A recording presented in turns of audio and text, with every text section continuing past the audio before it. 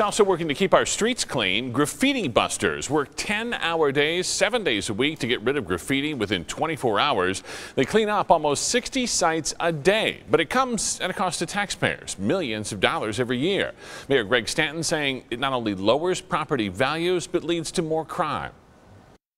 We're here and we're not going away, and we have more paint, we have more supplies, we have a lot more of everything that we need to eradicate that graffiti. So you can tag whatever you want to tag, but we'll be there as soon as possible to remove it. The city has set up a hotline to report graffiti right away, and if your neighborhood has a problem, you can get free paint and supplies. We put all the information for you on abc15.com.